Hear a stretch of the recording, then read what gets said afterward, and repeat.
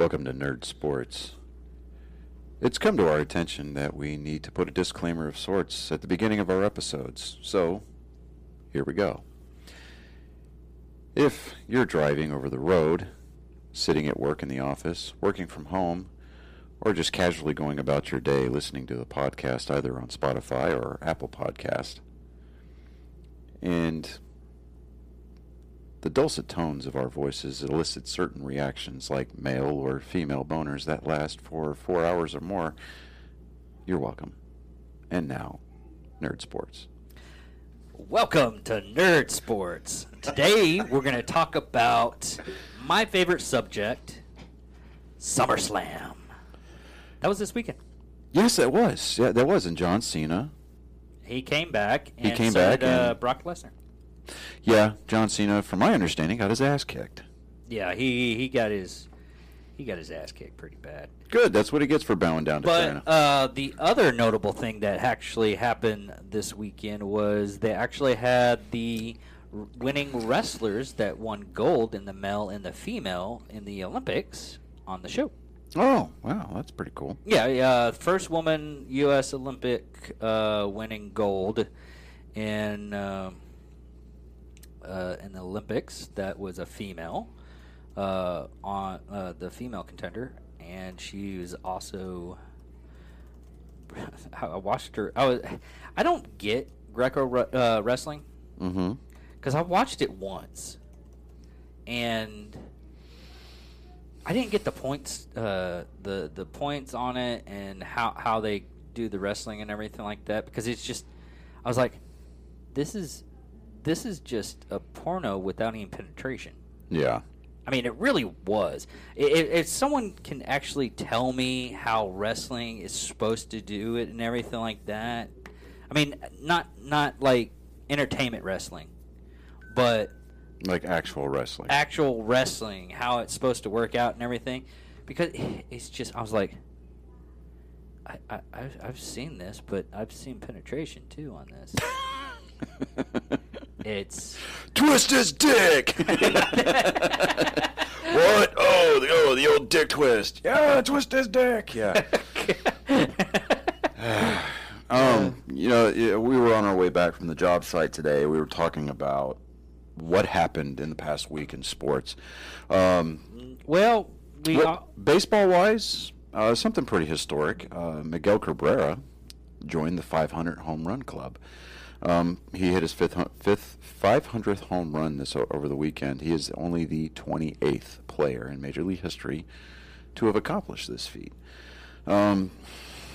Obviously, according to BaseballReference.com, Barry Bonds is at the top of the list with 762. Shit. Yes, you need the skill in order to hit the ball, but if you look at Barry Bonds, and this is my shot, this is my shot that I'm calling on Barry Bonds. I don't give a flying fuck what anybody says. Oh, Barry Bonds belongs in the Hall of Fame. Bullshit. Okay. The dude came out his rookie year. Guy looked like your average ball player at best, maybe a little on the skinny side, right? The guy could rake. I mean, he could hit. That's that we knew. Didn't he get into roids? Yeah, he was at kind of the epicenter of that whole steroid scandal. I mean, the dude juiced up and started hitting balls 400 or 500 feet. Was it like going into the locker room and seeing a person take the back scene like 3 or 4 times? Yeah, especially post-workout. Yeah.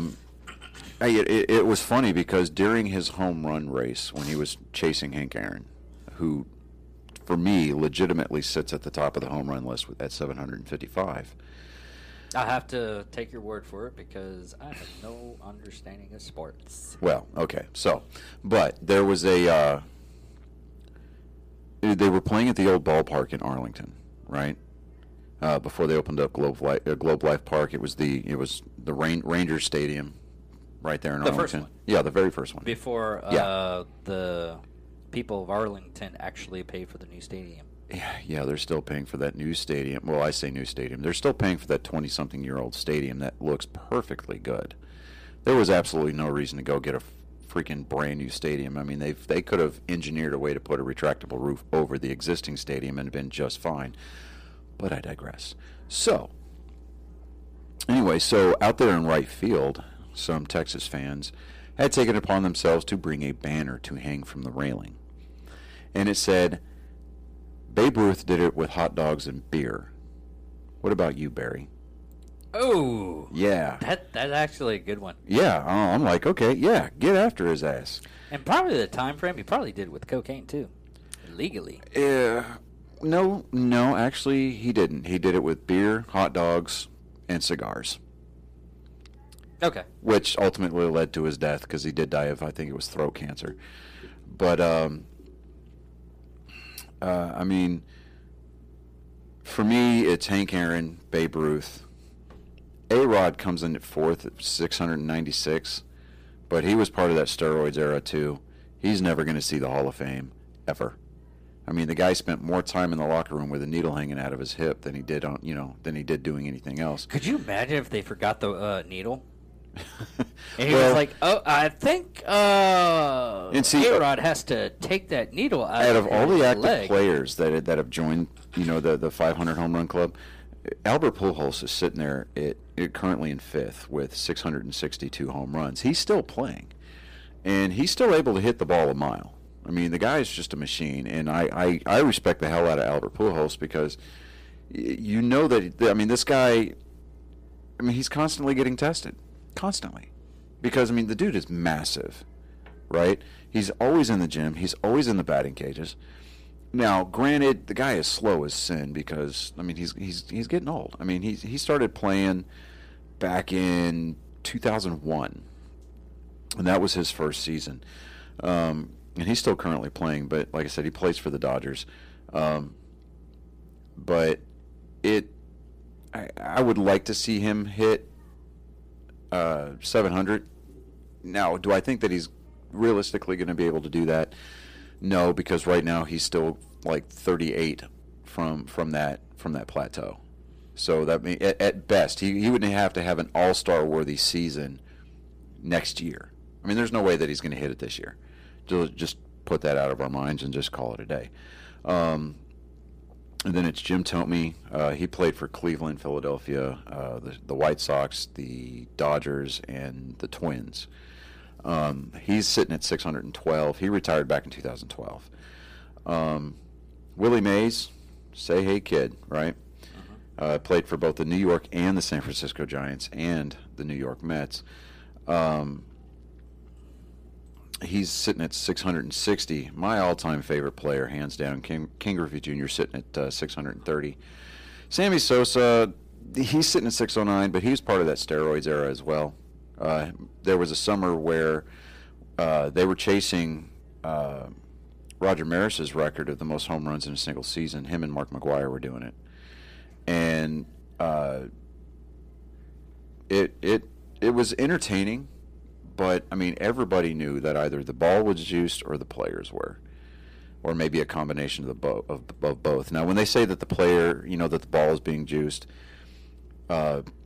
you can doctor a baseball to travel further by putting it in kind of like a shaker, or you can, vibrate the ball to where it kind of livens up the core a little bit. There's still all kinds of, whenever home runs are going off the charts, mm-hmm. There's always those rumors. You'll always see those comments online talking about how the ball is juiced. And a lot of it is the progression of the game. Now we're into this launch angle era. But Miguel Cabrera is out there. He's doing it the right way. And, this guy, he's been playing since 2003. And he broke into the big leagues with the Florida Marlins. And that was the year that the Florida Marlins beat the New York Yankees in the World Series. Behind the pitching arm of Josh Beckett. But Miguel Cabrera, he played for Florida, and then he got traded to Detroit, and he's been there just kind of quietly raking, just kind of quietly building his numbers up. The guy's going to be a first ballot Hall of Famer. There's absolutely no doubt about it. But I think that at the end of the day, we're going to see, home run production is going to be kind of like, it's going to ebb and flow like the tide a little bit. Some years the home run productions are going to be up, and I mean the other years, I mean pitching is going to catch up with it, and you're going to see the number of strikeouts going up. Just like this year, I mean there's been 8 no-hitters in the big league so far, and so I mean it's just one of those freak occurrences. I mean it's not. I mean it's not indicative of a trend one way or the other, I think, but I mean. It's still entertaining to watch. It's still baseball at its purest core. Yeah. Ken Rosenthal said that, I mean, he was among one of the many people that said that the era of the no-hitter is over after they started cracking down on sticky substances with pitchers. And then, that one kid goes out there in his major league debut, and he throws a no-hitter. I mean, just hours after that tweet. So it's just pitchers figuring out something, and then, and then batters come around. I mean, these are professional players. I mean, they're going to make adjustments a lot of times from game to game, sometimes inside the game, and in a lot of instances, you'll see hitters make adjustments during that at bat. But I thought that was kind of cool. I mean, I've always liked Miguel Cabrera. He's one of those very engaging personalities of the game. There's been videos that have gone around where like he's chirping back and forth with little kids that are in the stands, and like one kid was giving Miguel Cabrera a hard time, and Cabrera was giving the kid a hard time about not wearing the right jersey. I mean, the kid was wearing the opposing team's jersey, right? Mm-hmm. So this kid goes and he finds a Miguel Cabrera jersey, and he gets Cabrera's attention. And so Cabrera goes over there, at the end of the game, and gives the kid a pair of batting gloves. Oh, cool. So I mean, it's stuff like that. I mean, Albert Pujols is the same way. There's a video of him from last year when he was playing with the Angels. One of his biggest fans was in Anaheim watching a game, and Pujols was playing first base. So, and this kid's got Down syndrome. Mm-hmm. So they get Pujols' attention. He comes over to the rail where the seats are, and he takes his jersey off and he signs the jersey, hands it to the kid. So he gets an autographed, game-worn uniform, right?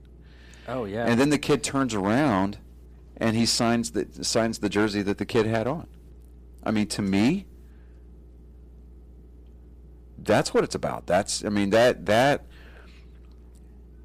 what makes this game special. Yeah, it's all about the heart of some of these players. Exactly. And some of the, sometimes, I mean, you even see people like Aaron Judge doing it. As much as I don't like Aaron Judge because he plays for the Yankees, you'll see players play catch during the pregame warm-ups with fans in the stands. And it's just, to me, that's just kind of cool because they're just whipping the ball back and forth. They're just having a game of catch, but they're having a game of catch with a big league ball player. Yeah. I mean, and that makes the entire experience for that particular fan, that particular kid. Yeah, because you don't that really much more rich. You really don't see that much, and the biggest what's considered the biggest sport is the NFL.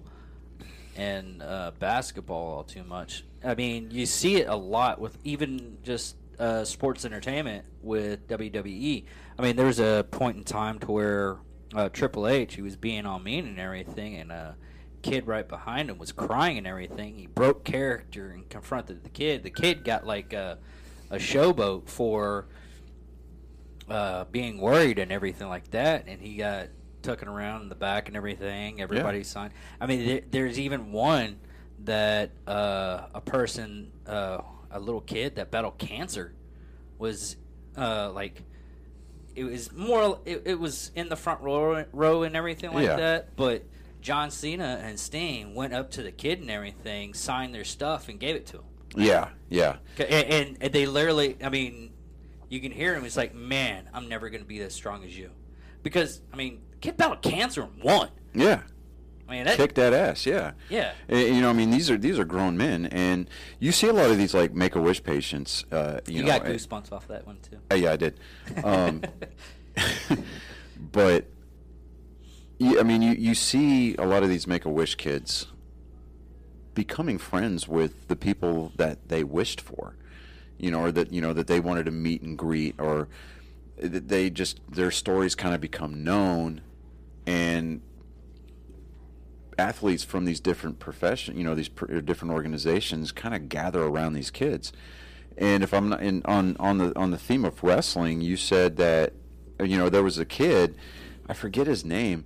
You watch wrestling a whole lot more than I do, but I can't remember that. He was basically backstage all the time, and all of the wrestlers just like fell in love with this kid. And then the kid he lost his battle with cancer, and then when the family got that news out, I mean, you saw grown ass athletes. I mean, these like bulked up, athletes just crying, like broke down crying backstage, and that prompted like an impromptu kind of a tribute during that one particular episode. I think it was on Raw, if I'm not mistaken. It probably was. Yeah, but I mean, it's stuff like that. It's where sports transcends so many things, and it's such a unifier. It's also very divisive, but it's a unifier for the most part. Connor McKillick. Yeah. Yeah, so, and that's the thing about sports, regardless of what sport it is. I mean... Oh, dude, he was in the Hall of Fame. Yeah. They put him in the Hall of Fame. But, I mean, you look at sports as a whole, and it's like, you see a lot of people that are like, oh, well, sports is just something that people who weren't smart enough to graduate college do. And it's like, no, because a lot of times, and actually a majority of the time, the people that are playing these sports, they are very, very, very intelligent. I mean, they're just absolute, for the most part, specimens of the human race. Yeah, I watched a episode of The Bearded Butcher. Mm-hmm. And well, it was kind of a double thing because Brock Lesnar, he cuts his own meat. Yeah. Because he was a farmer.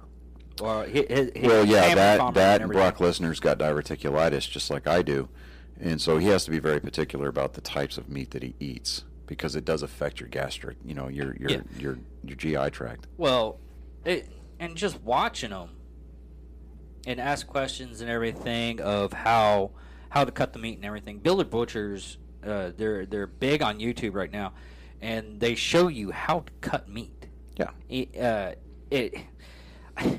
I don't know why, but the most mundane stuff you find on YouTube, you find watching for about hours. Yeah. Because one, there's usually a lot of it. I mean, I'll watch like stuff that people like cleaning rugs. Mm-hmm. I was like, huh, it's just fascinating stuff. But he seems like a really intelligent person and everything. Yeah. Kind of wrap baseball up here a little bit. Just going to kind of throw some stats out here. Currently, the league leaders batting title right now. Trey Turner of the Dodgers. He's leading the National League with a 323 batting average. Shohei Ohtani is leading the majors with 40 home runs. And let's see here. RBIs is Jose Abreu from the Chicago White Sox with 92 RBIs. Starling Marte playing for the Athletics right now from Oakland. He's leading the stolen bases category with 39. And Vladimir Guerrero Jr. is leading the world right now with runs scored. Now, there's a difference between RBIs and runs scored. RBIs are runs batted in, so that's the number of people that you've driven across the plate, versus runs, which is the number of times you personally have crossed the plate. He has done it 93 times so far this year. Damn. So, yeah, we're in the home stretch. I mean, it's September's right around the corner. Like, literally, it's going to be next week. Who's going to be in the playoffs? That's It's still up at a. It's still up in the air. I mean, there's a few races that are just going to be just like out and out, just. But Pittsburgh still number one. No. Boston's been kind of stinking up the joint here as of late. They went on kind of a losing streak. They were in first place in the American League East. They are now in third with a 563 average, 71-55. So they're 6.5 games back of Tampa Bay, who's leading that division.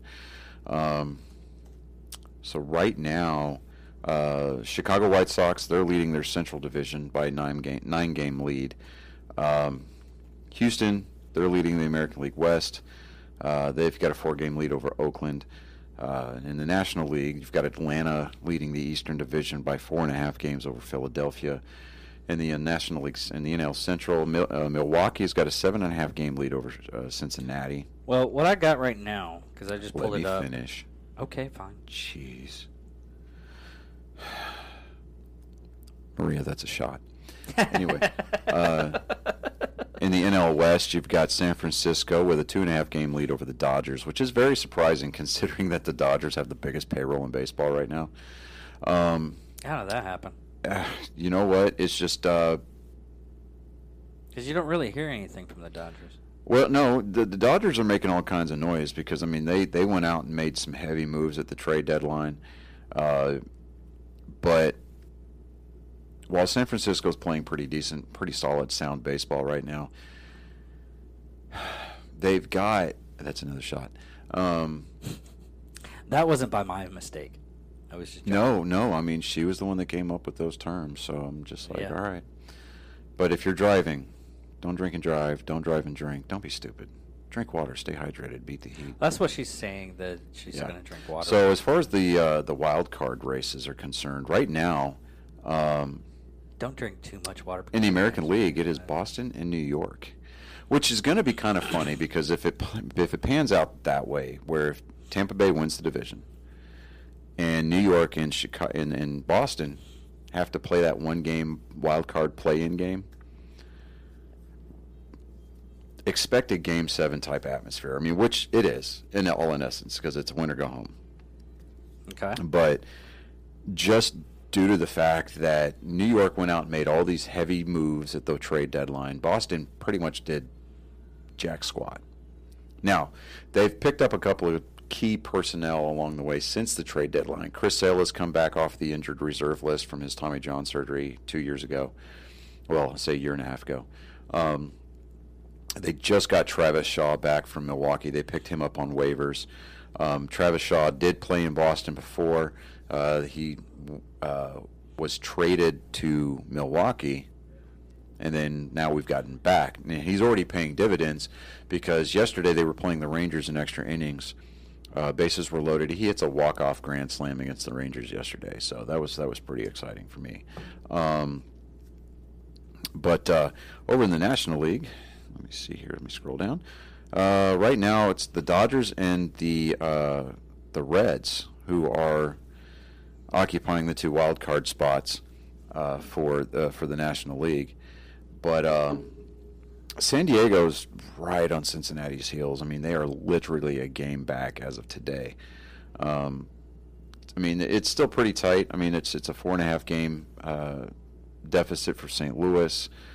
Philadelphia's 5 games back. The Mets are 7 games out from the second wild card spot. I mean, obviously, there's going to be some teams that are just absolutely, and we're not saying this word yet.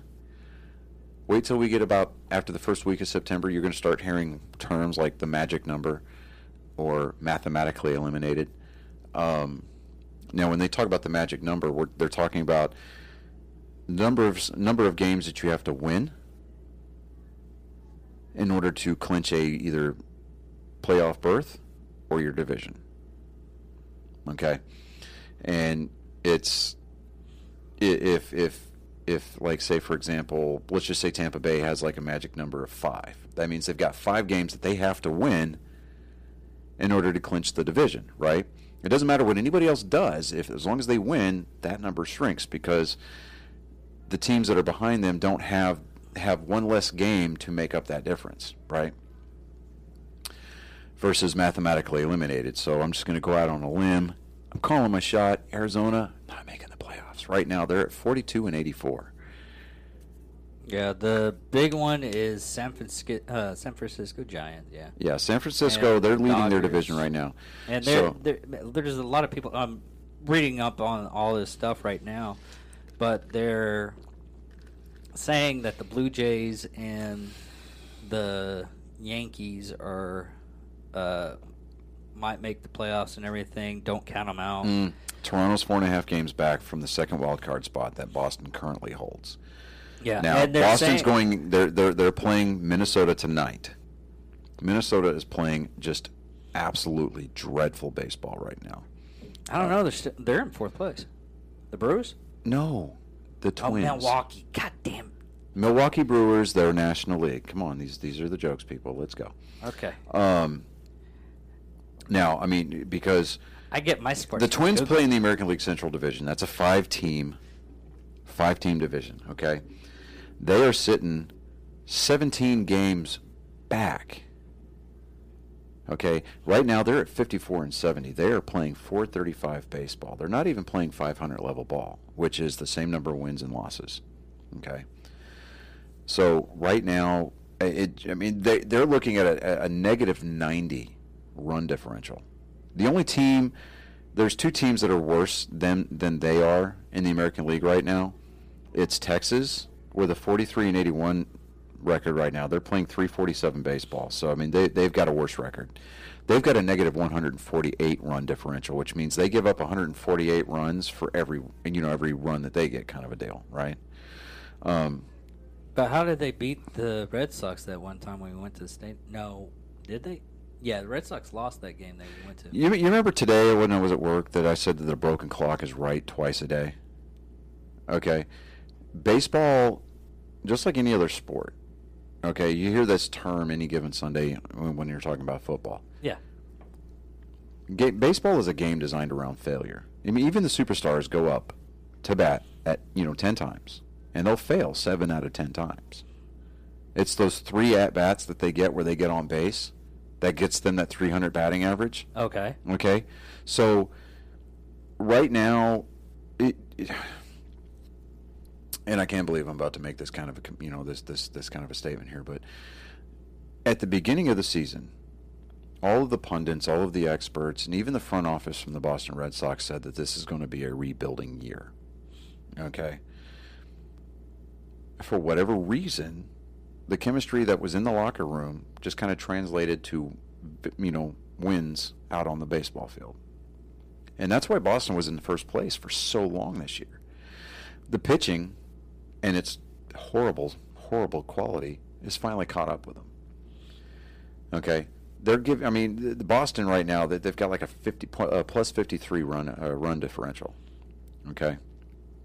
So, they're scoring more runs per game than the Yankees are, but the Yankees are playing, they're winning those close ball games. Yesterday, for example, Boston was winning 3-1 going into the 9th inning. All Matt Barnes, our quote-unquote closer, all he had to do was get 3 outs. That's all he had to do. But instead, no. What does he do?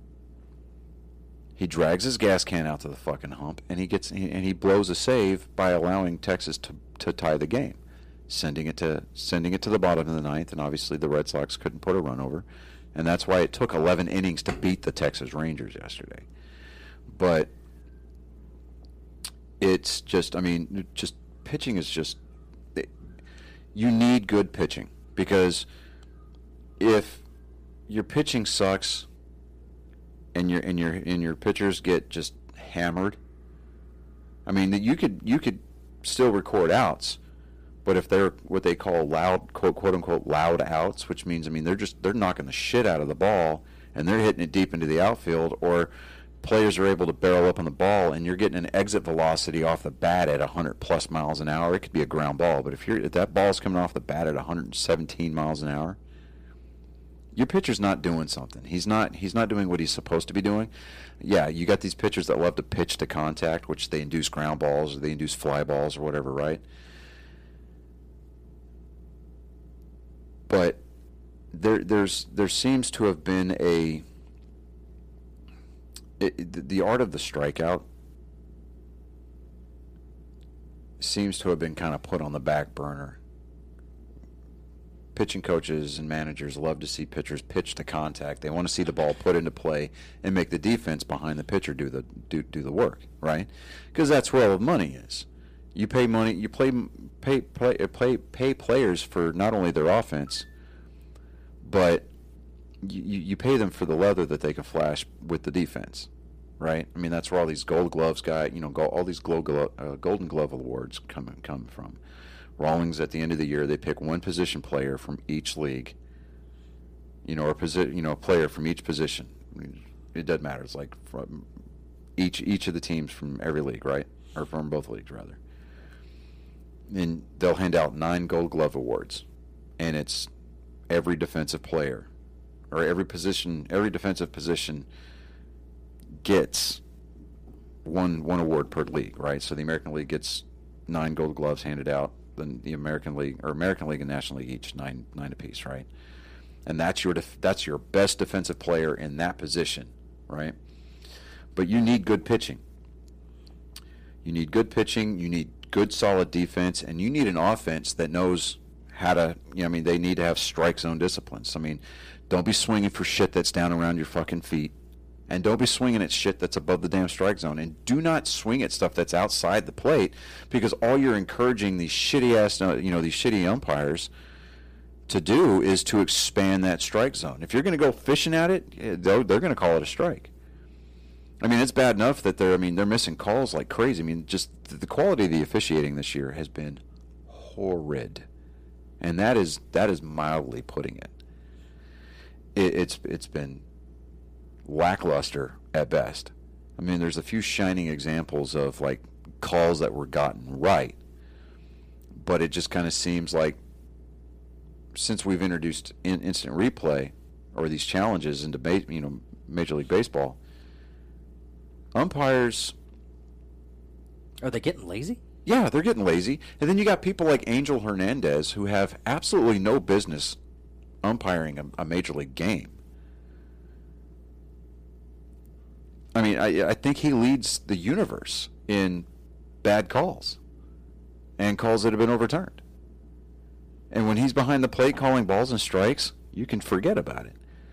I mean, if he decides that he wants to take a pitch off and you throw that shit down the middle, he'll call it a ball.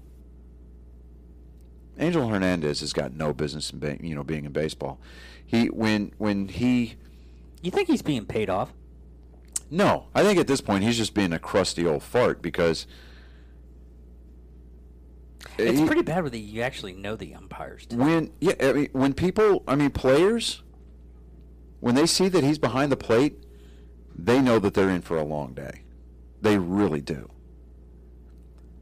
And if he's anywhere on the field, that spot on the field, may the odds be ever in your favor.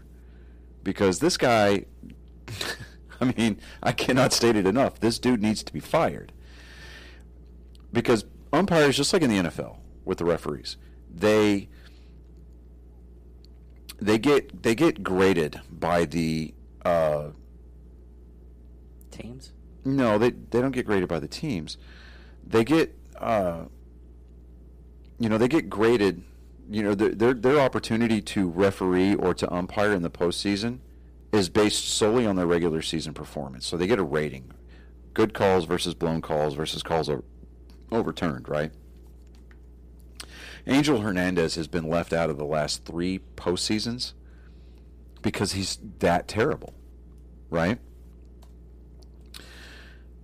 Last year, he sued Major League Baseball, stating that the reason why he was being left out of the postseason is because of racial discrimination because he's Hispanic. That lawsuit got tossed out quick. I mean, it went in front of the judge, and the judge was like, "Get the fuck out of here." I mean, like, literally, I think it would have been great if the judge would have stood up behind his bench and would have been like, "You're gone." That would be hilarious. Gave that strike 3 call, or at least told him, it's like, "Hey, tossed him out of the courtroom. You know, it's like, hey, you know this sign, right? Like that? Get out of here.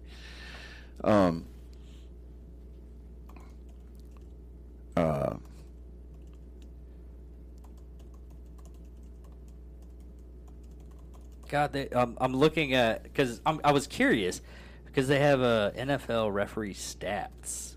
Yeah, it's that's going way in the deep end where, oh man. Yeah, dude. I mean, it's crazy because, I mean, the game should never be about the officiating crew ever, but some officials, and it doesn't matter what sport it is, some officials just absolutely cannot stand being overshadowed by the players who are being paid to play the game. And they have to, and these umpires, referees. Is there only 17 refs for NFL? Yeah, I mean, they've got like a limited number. Well, no. Because I think, every crew has got like. No, that number can't be right. Because you're going to have inactive referees, line judges, and stuff like that, versus the active crews. But they've got crews that, because you've got like 30 teams, so that you're you're playing 14, 15 games a weekend.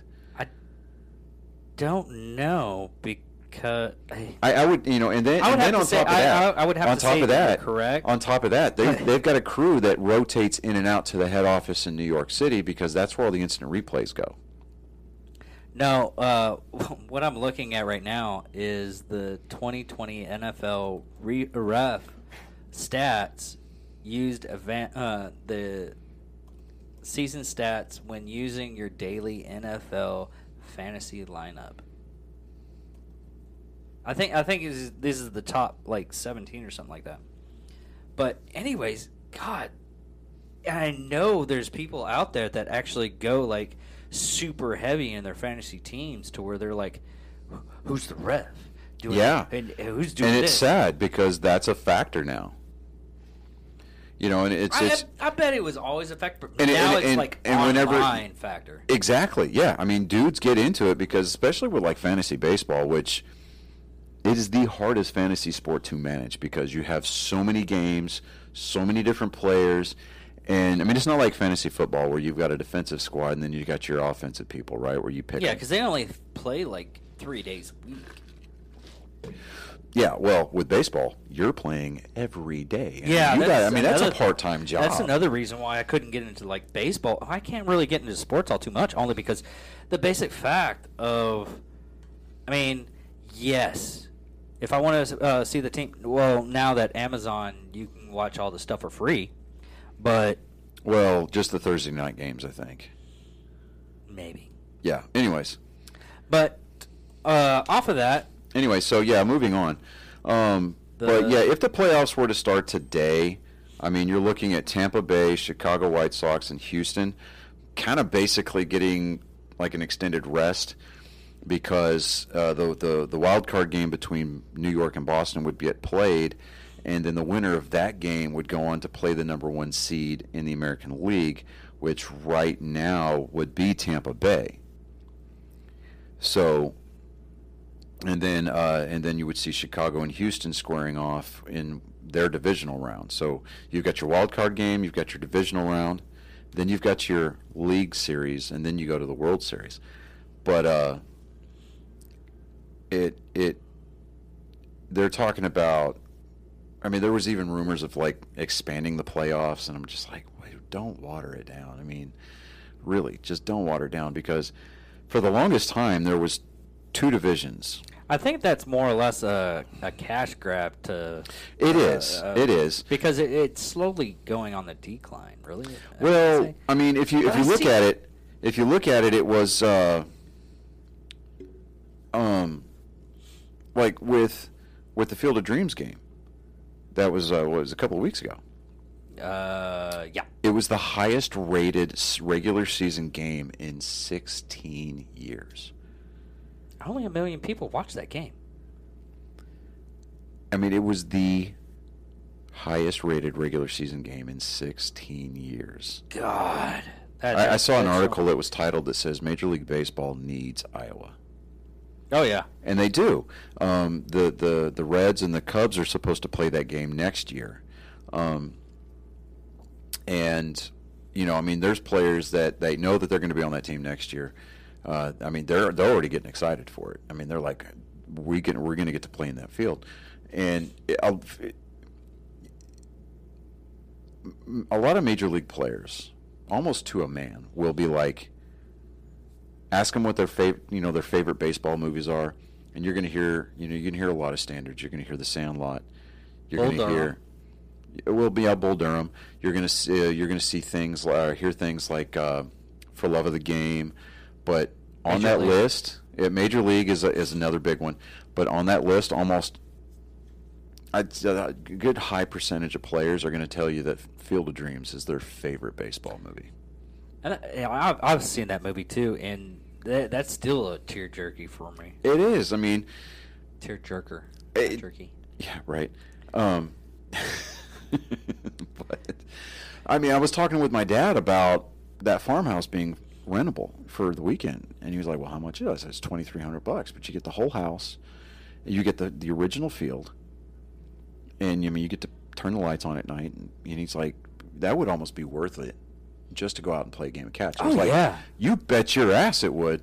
I said, because if I had $2,300 burning a hole in my pocket right now, that's exactly where I would go. I'd be like, "Hey, no, we're going to go spend a weekend up in Dyersville, Iowa." I'd help you pay for it too. It's like it's not even the basic fact of it. It's something that basically it's like a whole thing that you get a group of friends and go, "Hey, this is how much it is. So and so and so and so is going with us. We're all pitching in. We're going to just toss our money in, and we're going to go to this."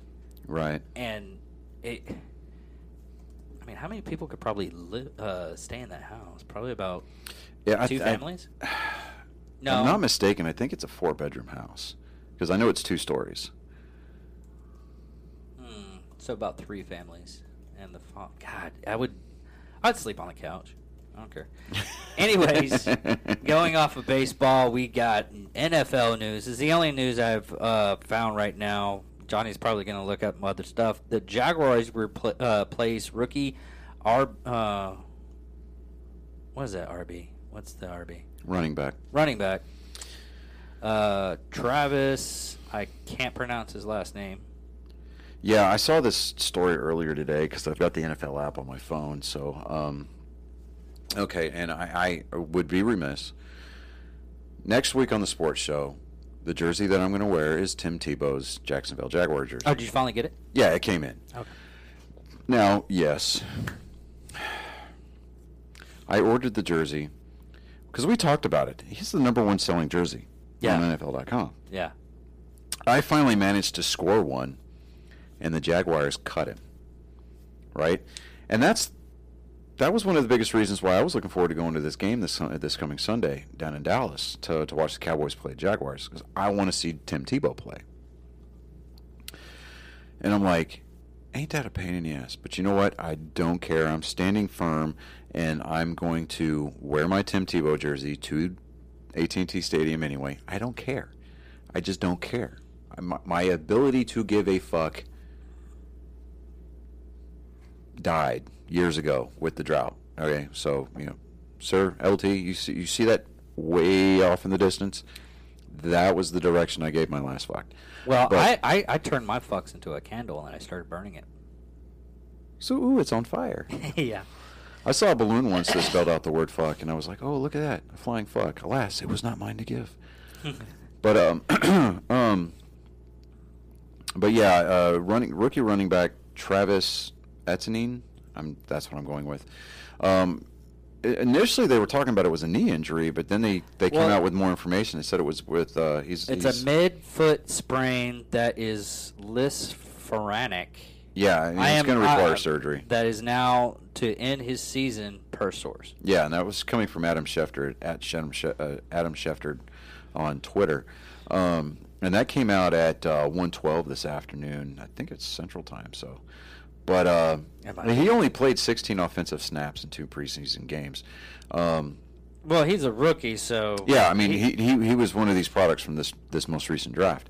Yeah, that's the thing that I've noticed, and football's the only thing I somewhat keep up with. Yeah. But I've noticed that a lot of the preseason games, you lose like a shit ton of fucking rookies. Yeah. Due to injury and everything like that.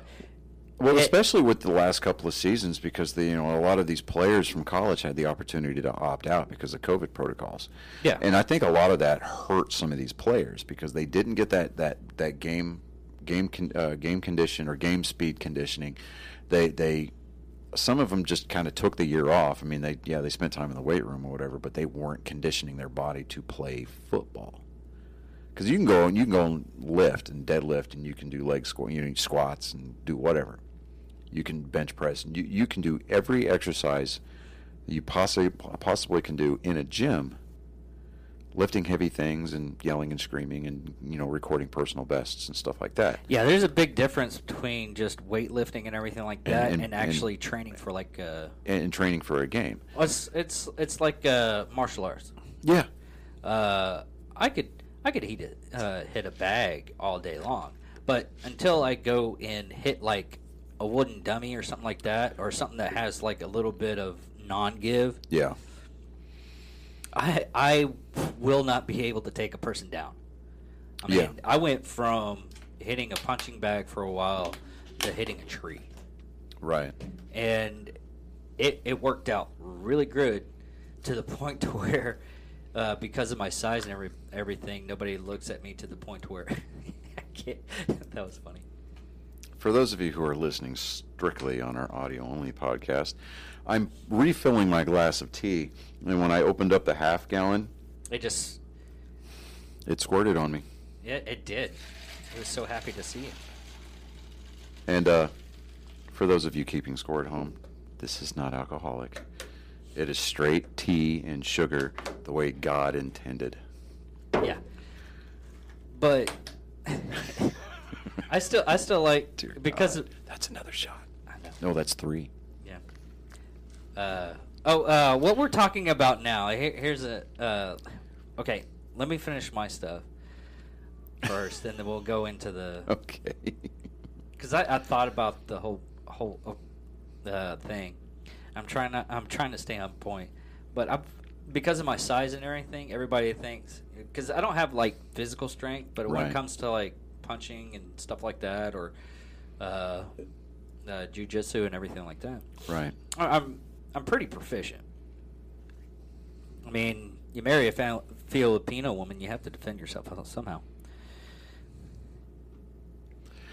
Okay, so you're saying you marry a Filipino woman and you have to defend your. Okay. How many people? Every time that I've actually said, it's like, who was your? What kind of person was your ex? Now, bear in mind, Asian women are probably some of the only women in the world that you'll be able to physically see eye to eye on with. I'm not that short. You're not that tall either. You're like a cunt hair towards me, man. Seriously? Yeah. I'm 5'10". Yeah, I'm 6'1". Oh, okay, that makes sense then. So. I thought you said you're like 5'11". Who the No. fuck's 5'11"?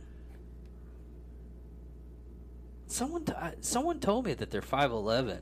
Well, I mean, 6 foot, 6'1". It just depends on what gas station I'm walking out of, but. Anyways. All right, down to the last part. What we're talking about anytime we're saying take a shot. One of our main listener, Maria, that we keep on talking about constantly throughout our shows because she sends us messages and everything. Today was kind of funny because we said something in another episode on one of the other shows. And she laughed so hard that she had to physically stop her vehicle off the road because she could barely breathe because she was laughing that hard. That was classic. But anyways, I was literally thinking that if we actually do the drinking game thing live, like we were talking about, we could do it at the Legion Hall. We can do some kind of make it a charity event, or I don't give a shit. Right. It would basically be more or less everybody having fun and everything like that, and probably getting to know us and everything, getting to know each other. But we have to come up with the rules, right, for it. And the first one she made, it was whenever you say, like, and you do that a lot. But it's funny because she hears it and she's like, man, you can make that a drinking game. I was like, I'm down for this, and I was like, I could probably make him do that a lot. I mean, you do it to yourself too. True. So that's the drinking game part. We are also going whenever you go, dear God. Yeah, dear God. No, and that one doesn't count. But like, So for example, like 3 shots. When, like, okay, like when your dyslexia just kicks into high gear. Oh yeah. And I'm just sitting there going, what in the actual fuck did he just say? You know, sometimes I don't feel like dropping the F-bomb, but I just want to sit there and go, oh dear God. You know, it's just those. It's one of those moments where you just realize what I was trying to talk about. You're like, most of my actual friends, me and Johnny, he hasn't got his secret decoder ring for talking for me. Yeah, I haven't drank nearly enough Ovaltine to get that thing sent in yet. Yeah. Anyways, most of my other friends, they do have the secret decoder ring where they speak my language. Where if you're with like me and Kai or me and Jason, he's been on the show too a couple of times. Right. But they would just look at you going, you didn't get it. Hold on. I'll explain it to you. It's this. Oh, okay. Yeah, and then it's those moments where I'm just like, what in the actual fuck is wrong with you? Yeah. And then I have to think bigger picture. The fuck is wrong with me? Because I'm sitting here hanging out with you. I'm like, my God, how far have I fallen? I feel like, dare I say it, Lucifer sometimes? Or I'm just like, oh, I was God's favorite one. And then he casts me into hell. like, no, it's not that bad. I mean, in all honesty, David's probably one of the better human beings that I've come into contact with over the last few years. And I don't know, I think it's just because of the show that we've really kind of just clicked. Yeah. And it was one of those things, it was happenstances that we actually met. Yeah. And it was a good happenstance because I was looking for someone that actually I know that I'm funny, but I'm only funny. I can't do comedy. I can't go to like a comedy show like that. Yeah, I can't do an open mic. Yeah, no. I can't do an open mic, even though I've tried. I've written down stuff and everything, but I just can't do it. And some people are like that. They can't do like open mic stuff. But they're really funny when it comes with other people. Yeah, my girlfriend's cousin does stand up down in Houston, which there's a couple of different people, or there's one person at least that we're trying to work through her to get an interview set up here. I'm going to ask her about her cousin Royce, because he does stand up, and apparently he's pretty damn funny. So that might be a subject for kind of one of our what the hells, because I want to say that he played arena football or minor league baseball. He used to be a professional athlete, I think, if I'm not mistaken. But at some point, never like made it to the show, kind of a thing. But yeah. Well, he was paid to play, so I know a guy that when we had that football team here, yeah, that he was a correctional officer, Crookie. Yeah. Yeah. He was talking about it all the time. Him going to the events and everything like that, and doing the. Yeah, I think I met him one night. He's a good guy. He just has a weird speech. Yeah. His speech is a little bit weird, but he's a really great guy and everything like that. Great to work with and everything. He shot up. He became I think he became a major. He's a major right now. Oh wow, yeah, okay. So working his way up through the ranks. I see him. Yeah. All right. But yeah, I think that's all I've got for this week. I was kind of worried going into this episode because I was like, There was it really wasn't a whole lot there. news. Yeah, it wasn't like All the big jaw news- dropping or anything. Yeah, all the big news is more or less going off of other stuff that we talk about at times, but right Yeah, now- kind of look for. I mean, with football ramping up to start their kickoff for the regular season, and then baseball winding down towards the playoffs. I mean, it's going to be an interesting, about a month and a half, 2 months. that we're going to have to learn how to talk football. Yeah, I'm gonna have to learn how to talk football. I mean, I can hold my own. I just can't wait till December. I got to talk to my friend, and I got to talk to my brother-in-law and everything. I want to do kind of a live show because we always go to his house. We watch the Army-Navy game. Yeah, I usually hold. Now, last year I helped co-host an event over at Buffalo Wild Wings with some members from the American Legion Post. My girlfriend, she got to come up for this year, and she got to kind of experience that really for like the first time. So that was fun. But yeah, I mean, that's something that we can do. We might even be able to talk to, Buffalo Wild Wings and see. I do not want to do it there. It's always packed when you do stuff like that. Well, no, because when we did that, we did it right there in the garage part of it, Yeah. and we basically had that whole side of the restaurant to ourselves. Okay. So we can try to talk to them, see if they'd be willing to let us kind of set up there. Well, the main reason that we do it at his house and everything is because we know we have. If I get a little bit blitz, but I don't drink that much anymore. But if And I don't either. I mean, don't I get me can't wrong. stand the headaches. I'll do the drinking game and everything like that, but I'll try to lighten the load. I mean, even Marie was like, I'm probably not going to drink that much anyways. Really? Because, I mean, all she does is talk shit about how much she can drink.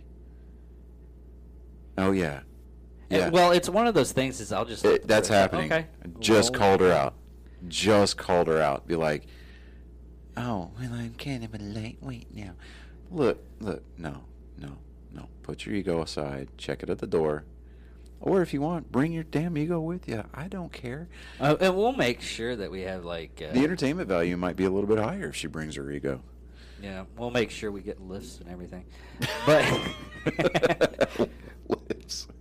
Ubers or lifts. Ubers. Oh my God, it's so much Uber.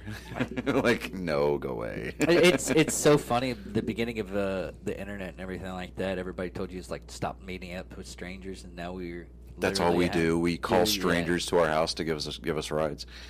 Yeah, Our it's food. like. You know what's really sad though? I've only seen like a couple of articles where a person died because the Uber driver ended up killing somebody. And it's funny because when you think about some of the other things that we were told as kids that ended up being lies. Don't talk to strangers, don't get into cars with strangers. Well, one of my favorite lies that we tell kids nowadays is we don't lick other people.